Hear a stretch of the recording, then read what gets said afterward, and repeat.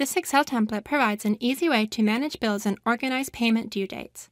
Invoice information can be entered and categorized, and full and partial payments are automatically reflected in remaining balances.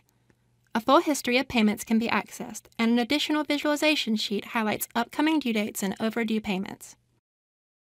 In order to begin using the Accounts Payable template, select the Enter Invoices tab located at the bottom of the workbook. This sheet is where you enter the invoices and bills payable that you'd like to track using the template. For each entry, be sure to fill out the invoice date, invoice number, vendor or supplier, due date, and amount due fields.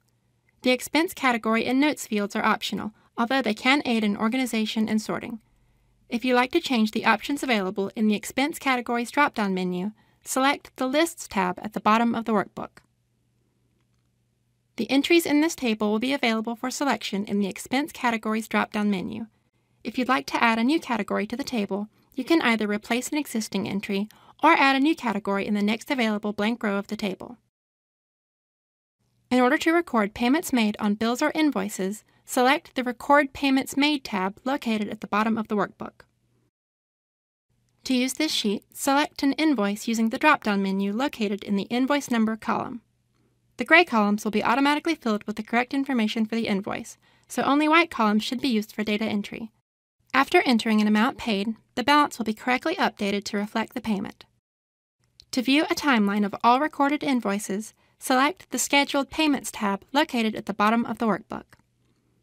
This tab is completely automated and lists all of the invoices in the workbook in chronological order.